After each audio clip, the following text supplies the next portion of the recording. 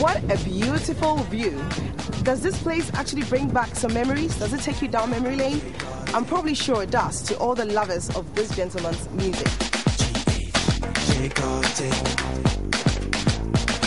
Now, he blends a little bit of hip-hop, high life, R&B, and a bit of pop to create a very distinct sound that we all cannot help but fall in love with. Now, with a video like My Lady topping the Channel O charts, Jay Ghartey is gradually becoming a force to reckon with when it comes to GH music. If you ask me, I say he is the new face of GH music.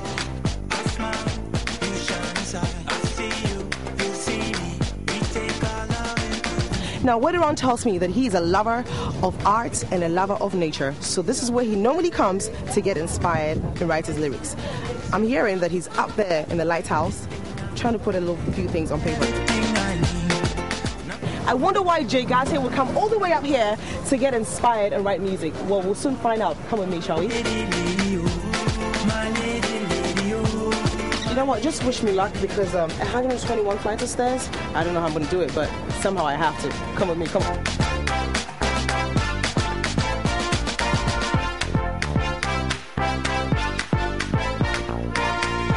You know what, all my life, I wondered what was in a lighthouse, but thanks to Jay Ghartey, I now know. And I hope there's a cold drink out there for when I get back.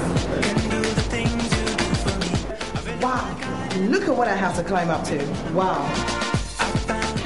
Yes, I made it. I finally made it to the top of the lighthouse. Now, all my life, even as a child, I've been dreaming of this day. And thanks to Jay Ghartey, I'm doing it. So let's find him. Where is he? Because I heard he's somewhere here trying to get inspired. Right.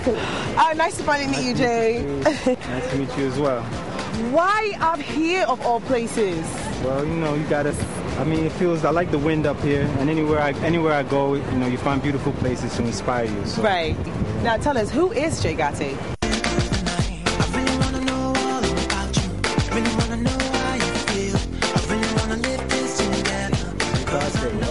Well, I'm a musician. Mm-hmm. You know, I'm based in New York. I'm based in Accra. I go back and forth. Okay. You know, we're bringing the music out in Ghana, internationally as well. Right. In Europe and U.S. Right. And you know, I'm very excited at this point. Things are going pretty well. Pretty well. Where did it all start? Yeah. Well, it started when I was young. Mm-hmm. My grandmother was a singer. Oh, okay. Who's your grandmother? Sabina Hope. That was many years ago. Many years ago. She's passed now. Oh wow, bless her heart. She passed away about 5 years ago. Okay.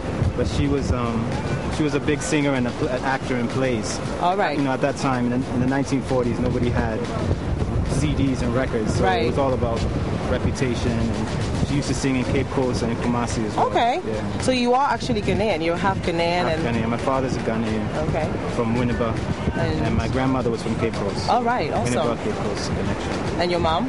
My mother's from Canada. All right. Okay. Your grandmother was a very renowned musician back in the day in the 40s, and she inspired you. Mm-hmm. How did she? What did she do? Did you want to be like her, or? You know, we used to sit at the dinner table, and so we were shy at the time. So she'd make us stand up and sing songs, you know, over and over. Over and over again. Yeah. And that's how you sort of started to like music. Like music. Right. And then around the age of 11, I started a rap group. Oh, you started a rap group? Yeah, what was it called? It was called Chief and the Tribe. Oh, right. Yeah. And how did that go? That was very. I mean, at the time, only rapper in Ghana was KKD. Okay. And he was an MC, but he used to at the shows he would bust a flow. Yeah. And we had actually Kwaku T was in that group. Oh wow, yeah. Awesome. Kwaku T was in that group, and another rapper named Abe who's based in Atlanta. Now. Okay, and is he still rapping as well? He's still rapping. Awesome. He's doing very well over there. Wow. Yeah. And so we rocked. We were I would say, like, if you ask anybody, they won't argue with you. Reggie Rockstone was around at that time too. And it was just Chief and the Tribe, Reggie Rockstone, the only rap groups in Ghana. Yeah. We did well. We used to perform at big stages. You know, Ziggy Marley came to Ghana. Okay, I remember that. Yeah. Public Enemy. Wow. Yeah, okay, like so then that's something you've been doing for quite some time now. Yeah. Now, how did your parents take it when you said, you know what, Mom and Dad, I have decided I have my calling. I want to go into music. What did they say when you said that? You know, my father always told me you can do anything you want, but try and be the best or put your passion into it. Definitely. As long as you put your passion into whatever you do, it's going to be valuable for other people. So, definitely. You know, he's a doctor, so of course a doctor wants his children to be a doctor. I was about to say, he probably will want you to be a doctor, a lawyer or something, so, you know, music. But he told me, once he told me music is like a doctor for the soul. Right. So it's like as long as you put your all into it, you support it. But, you know, I still have I went to university. I have a degree, and I like history a lot. Okay. Yeah, so one day when I'm an old man, I'll be a history professor. Okay, so for now, this is what you're going to do till you're an old man and you can be a history professor. History professor. That is so cute. I like history. That's cute.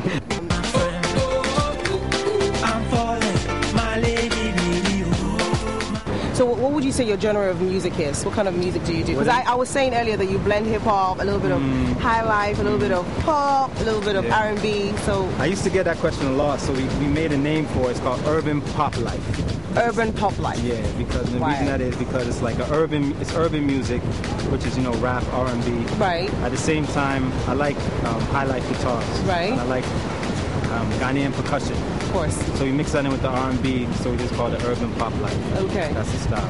Right. All right, now I know you're used to being up here because you get inspired. You come up here to write your lyrics and stuff, but me, it's a bit scary for me. Scary. So why don't we just go down this, you know, it's 121. To yeah, it's time to go. It's time to get down, huh? Yeah. All right, he's used to it, but not me, so let's go downstairs.